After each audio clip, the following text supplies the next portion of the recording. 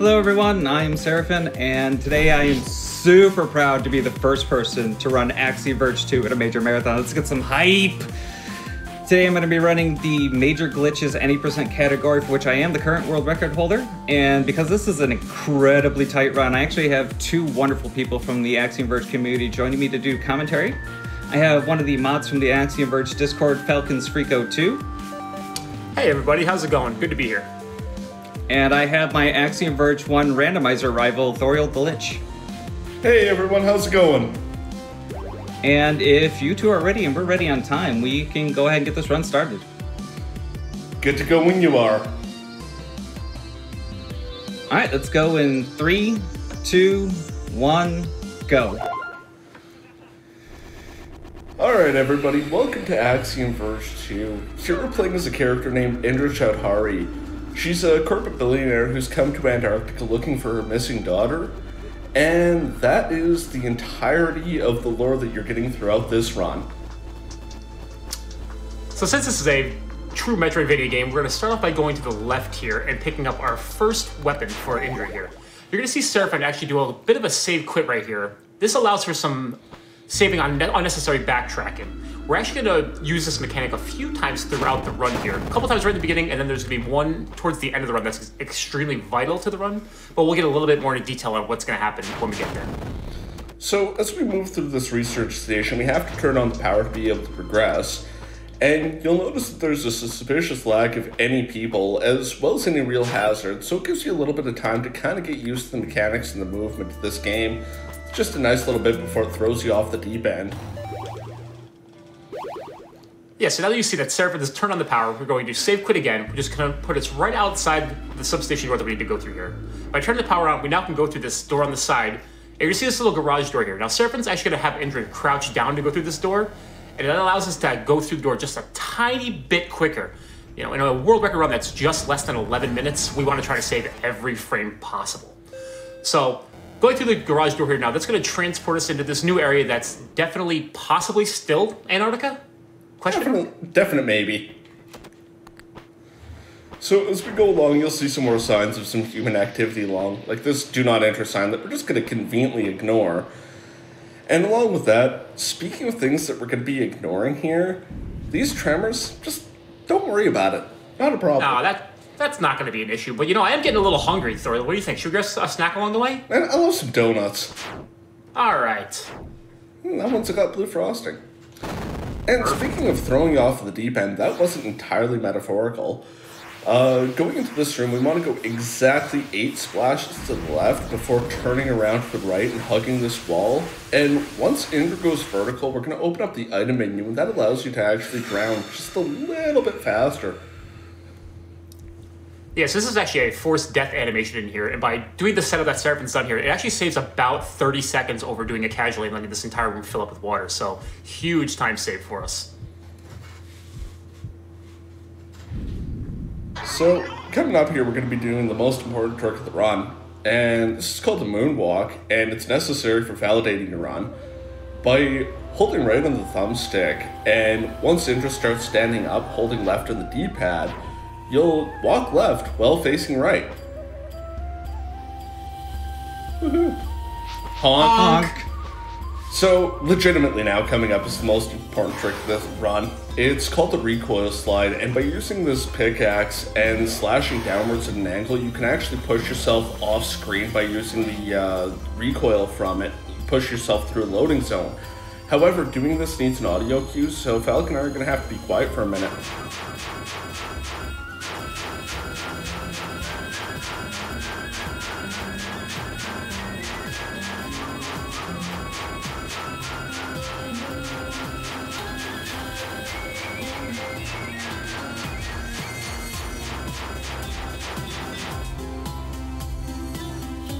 And you can see the recoil slide right there done by Seraphin. Gets us past that laser grid. That saves us from having to go and pick up another item to get us into this area. And by going this way, we can get over here and get our first urn of the run. This is Sheshkala, and this allows us to do ledge grabs. Yeah, so just a simple little mechanic. However, now there's about a minute and a half of simple fun platforming, so if you've got any donations, now's the perfect time. Oh, definitely. Thanks, y'all. We have a $2,000 donation from the one and only Sabera Macia, who says, "Hey, Seraphin, wishing you good luck on the run, even though the odds are already skewed in your favor. Careful on that last boss, though. You've got this. Donation goes to Runner's Choice." Wow, thank you so much, Sabira. We have time for one more? Absolutely. We have a $50 donation from Zanuck, who says, "Just wanted to say good luck on the..." Oh, it's over. Just zip right on through it. Congrats on the run, Seraphin. Back to y'all. Actually, Sky, there's time for one more if you'd like to. Oh, absolutely. We have a $25 donation from Bluey Lewis, who says, "Good luck on the run, Seraphin. AV community proud of how far you've come." Oh, thank you, Bluey and Sabira. Yeah, a couple big prominent members of our AV community there coming through and showing their support. We love you guys. Thank you so much. Yeah, like huge shout out to all of the AVSR community because you guys are all just the most wonderful people.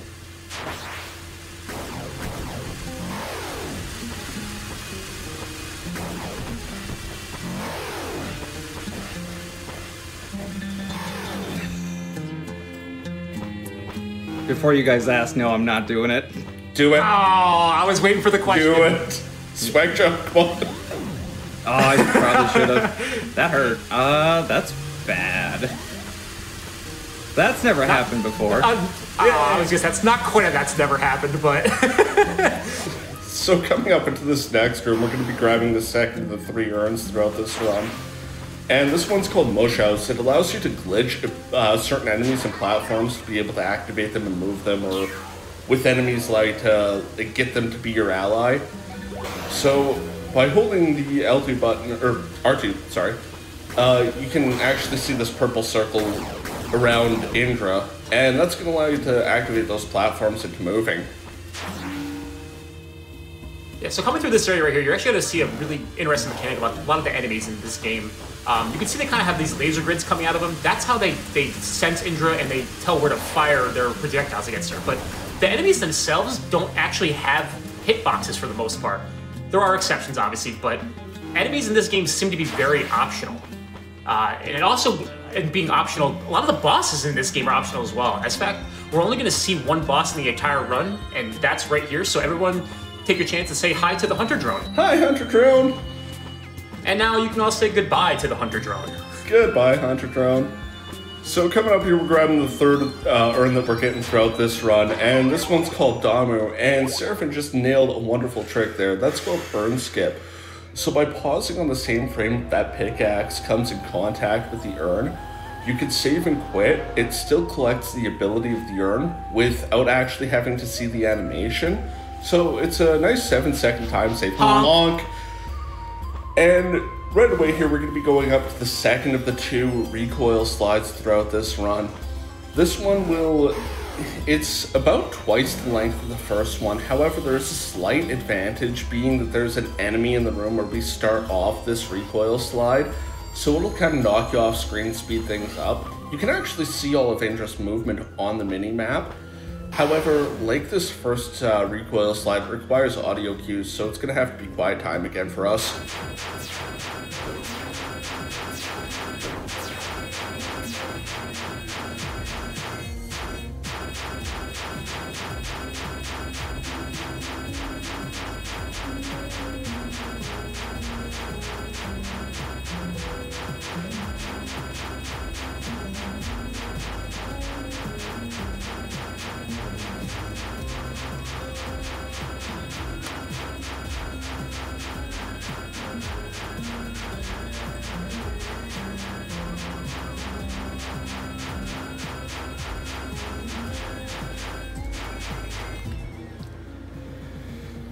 Alright, getting through that section now, we're going to be coming up to one of the bigger tricks in this game. So just ignore that blue Christmas tree, it's definitely not lore related. I'm going to send the drone out over to the right here, and that's going to be very important for what's coming up. And yet again, we're activating this glitch ability a little bit early so we can hit this switch just on the way down and save the drone at the save station. However, Indra actually has to go over to the left here, also activating this glitch ability early. yet again to hit a switch so we can do a little trick here. So we're going to throw the drone out and save and quit while Indra's in that wall. And what that does is the game now thinks that Indra's position is still where that wall was. However, it's going to be closed again. So once we recall this drone back to Indra, it's going to kind of clip Indra out of bounds here. And yet again, you can see on the mini-map, as Indra's moving over to the right, we can, you'll see a little bit of vertical movement here where Seraphin has to jump a couple of times. And coming up is that final boss that Spirit was talking about, is fingers crossed. Yeah, fingers crossed. This can go one of two ways. Either we go up into the final boss room, or down into Soft Block City, and we definitely don't want to go there. It's not a great spot for a vacation. So, that's unfortunate. That means we got to Alt F4 here. So, the slight upside to this is, what that'll do is, as far as the game is concerned, Indra is still in that wall. So once we restart, we'll end up actually right back where we were. We can just retry that trick and go right after it again. We're not quite sure what the deal is with that skew as to whether or not it's like what actually causes it to go up or down. As far as we're aware right now, it seems to be frame dependent, but not certain on that. I almost think I've ruled out the frame dependency, actually. The best thing I've been able to come up with is releasing jump and right at certain timings works, but it's still not 100% resistant, or works, but sometimes it does, just like it just did. Alright, so we're in. Alright, so we're in. So now you're going to see that we are in the final boss room of the game. But the fun fact is, since we never met the final boss, there is no final boss, actually. So all Seraphin has to do now is run around and hit the 4 switches throughout the room, and then go down and detonate the bomb, and it will be GG's. Yeah, that's the end of it. Oh wait, we lied. Just kidding. This is after all a Metroidvania game, and you cannot leave a detonated bomb. You have to escape, obviously. So now we're going to watch as Seraphin runs out while the countdown goes. However, on the upside, during this escape sequence, we do have some of the best music throughout this game. It's actually a remix of a track from the first game, if you're familiar with that at all. However, yeah, it's for a game that's all developed by one person. This is some really good music going on here. Time is coming up on the Fade to Black. Yep, and so one fun fact about the last room here is that the game, when we're escaping, doesn't care whether we have Indra escape or the drone. So as you see, Seraphin throws the drone right there to escape, and Indra kind of gets locked in with the bomb, unfortunately. Bye-bye, Indra. 10:56:12. Nice. Well done, my friend. Well done. GG. This is the part where I'd like to make a note that there are only 2 people in the world, myself being one of them, obviously, who have been able to do a sub-11 run on this game. So getting a sub-11 at a marathon and only having to reset once, like, I will 100% take that at a marathon. Oh, that was exciting. We got a minute for me to do a couple of quick shout-outs? Excellent. I just want to give a quick shout-out, again, to the entire AVSR community. Like, they do so much work in finding all the weird tricks and glitches and things that make this run work. And in particular, I'm going to give a huge shout-out to Maragon, who found the last skew that gets us into that final boss room. Prior to that being found, this run was a bit over an hour long, so that one trick cut like 50 minutes off of this run. I also want to give a big shout out to Tom Happ, who is the sole developer of this game. It's insane to even think that one person did everything in this game, from the art to the music to the gameplay. It's phenomenal, Tom. You did a wonderful job with it. Don't let this run discourage you guys from playing this game, because we barely even scratch the surface of what this game has to offer. And lastly, I want to give a big shout out to all of the GDQ staff for all the hard work that you do year after year putting this event on, and for letting me be here to showcase this run. It has literally been a dream come true to be here amongst some of the best speedrunners in the world and to help raise money for such a great cause, and I'm just so thankful for it. And I could go on all night thanking people, but there's a whole lot more marathon to get to, so check me out over on Twitch TV/Backseat Gaming Crew, and enjoy the rest of AGDQ, everyone. Woo!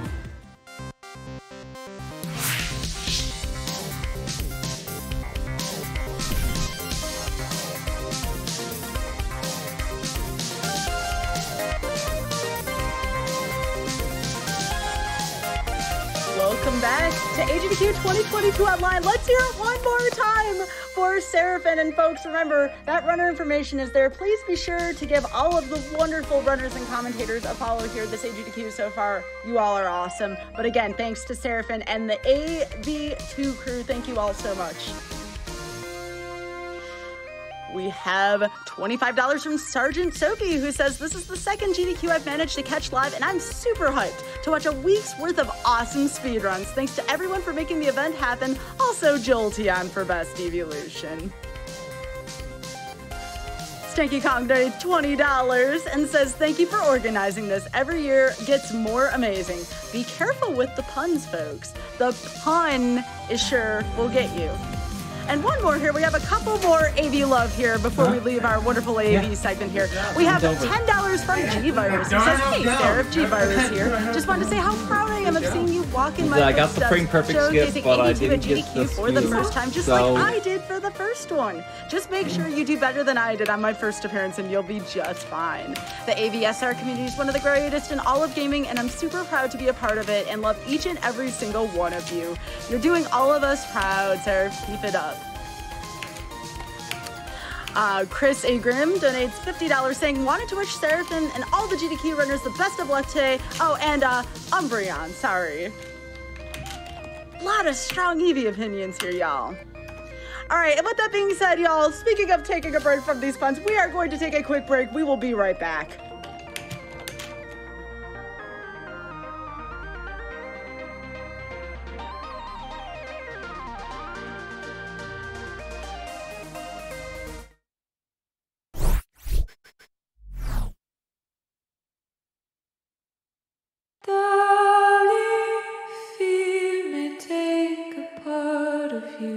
But I'm there too.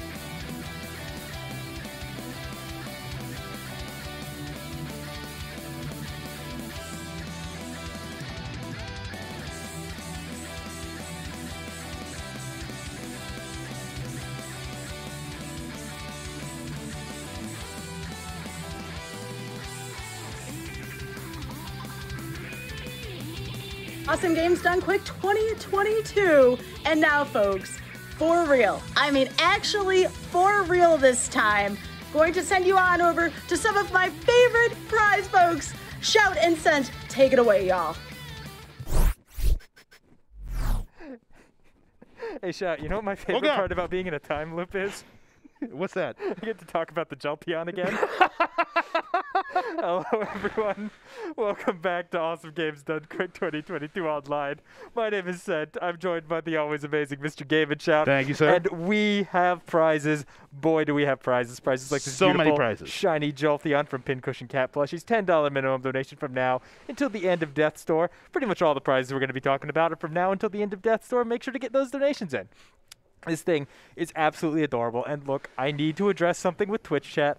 I know my statement earlier might have sparked, a little bit of friendly debate amongst the community. Was that a Jolteon pun? Yeah, but again, I just, it was. You got me. Okay. I was just talking about Gen 1. Gen 1, Jolteon is objectively the best. Now, when it comes to cuteness, I think we can all agree that the tier list is very clearly Glaceon, Sylveon, Umbreon, Flareon, Jolteon, don't carry on. That's it. We're done.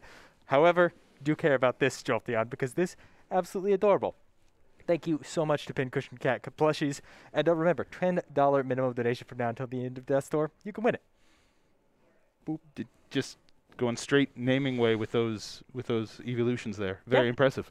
All right. Dropping them. Some other things that we have here for $5, I believe. No, 15. 15 for the set. 15 for the set. My notes just went away. It's all good, Chef. No. 15 for the set from a Capcom and Fan Gamer. We have this beautiful set of Mega Man pins, and these pins are great because they all have a little bit of action features. Exactly. So we've got Wily's capsule here, and the capsule slides up so you can see Dr. Wily hiding inside. We've got the Rush has a little bit of a spring here. If I can get it to work successfully, there it is. The Rush coil has a depressible spring. It's super cool. And then we have the Matul there who can hide under its little Matul helmet. Oh, it Absolutely goes down. Adorable. I was trying to get that to work earlier. I'm like, It's why a is it not Matul working? shout. I really should have known this. I love them. They are so cool. Thank you so much to FanGamer. Get $15 minimum donation from now until the end of Death Store. I'm a big fan of them because I, too, have real movement action. You see, my eyebrows go up and down on command when I move them with my hands. Unfortunately, you can't win them for a $15 minimum donation, but you should get one in anyway because it's going to get you entered into great prizes. Like, how about for a $20 minimum donation, we have this lovely pair of plushies. We've got Snake and Otacon from Metal Gear Solid. Snake has a ration, and I mean, what good is a ration if you don't have ketchup? Magnetic ketchup. Magnetic ketchup. We are living in the future. What will they think of next, Shout? These are super cool collectible figurines. Their hands are magnetic so they can hold the ration and ketchup. They look absolutely great. $20 minimum donation. Thank you so much to FanGamer for sending them out to us. Now, how about Shout? Yes. From our good friend Pearl Pop, we have this absolutely beautiful perler of what Mega Man character? That is Bass. That is Bass. It's not Bass. Not Bass. Look, we had some practice before we started. I know it, and then I read it, and then I have it wrong. So it is Bass. Super great perler. I believe this is a $10 minimum donation from now until the end of Death's Door a little bit later tonight. So cool. Thank you so much to Pearl Pop for sending that out to us. Absolutely. And Wolf Shadow has also contributed to some of the Mega Man awesomeness that we have here. Oh, yes, yes. So we have this pair of iron-on patches, Mega Man iron-on patches. We have an E-Tank, if you feel like you're running a little bit low.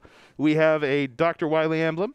Again, these are courtesy of our friends Wolf Shadow. Were they $5? They are, I believe, a $5 minimum donation from now until the end of Death's Door. Get those donations in.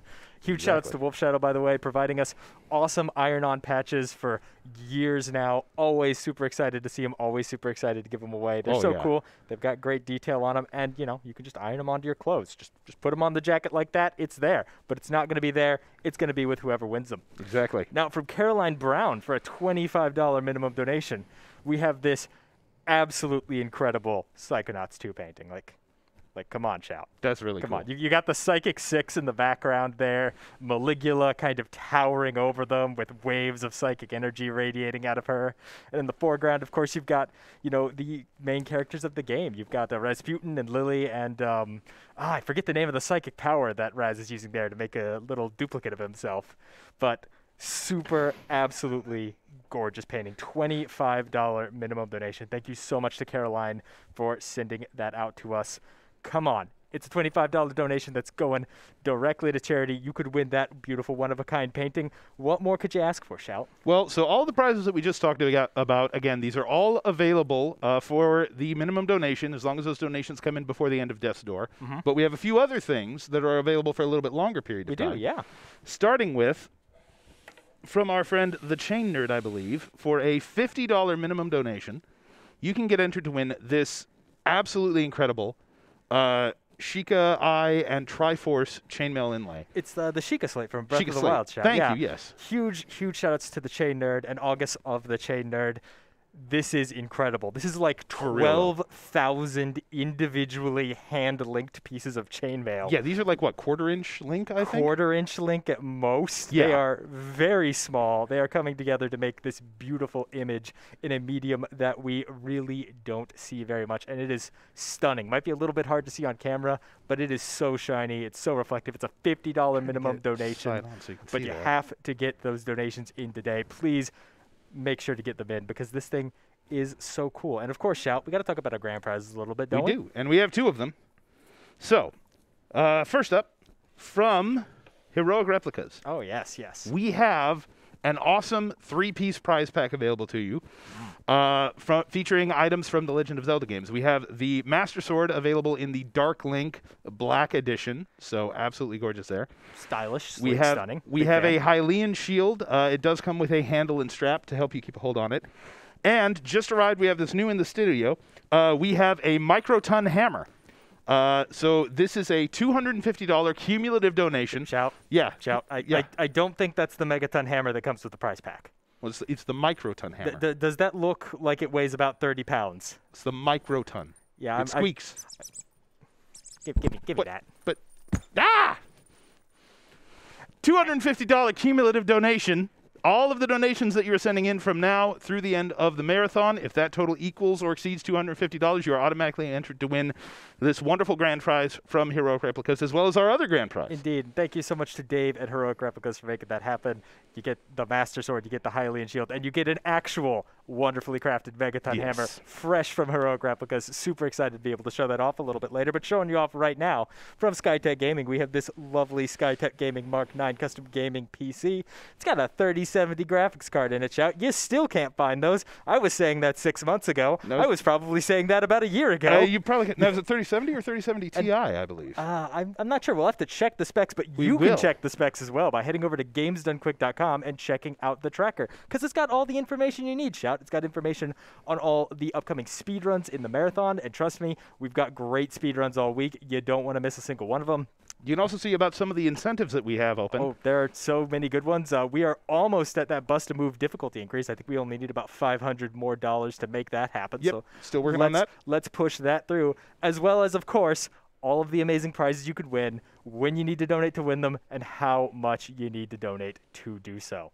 Shout, I think that's just about all the time we have, but as always, thank you for being here for me, and absolutely. Let's go back to the break screen and rock on again. Sweet. See ya!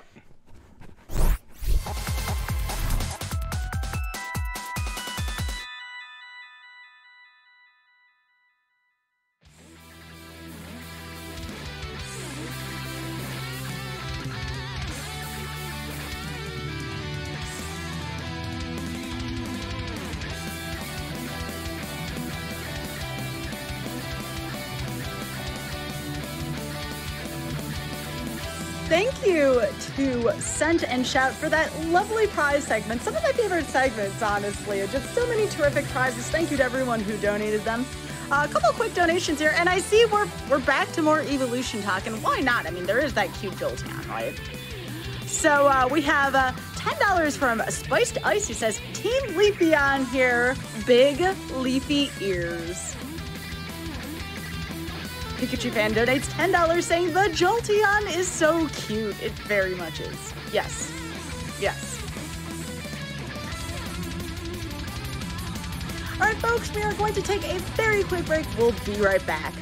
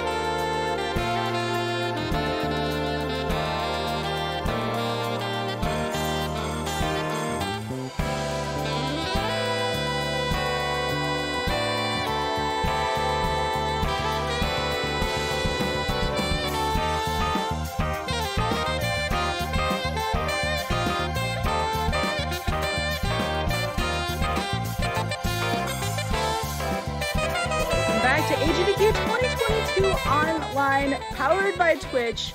Now we're going right into that gameplay that I know you all crave. Here we go. It's Mega Man 2 by the myth, the legend, Cool Kid, the one and only Cool Kid. Fight for everlasting peace and take it away.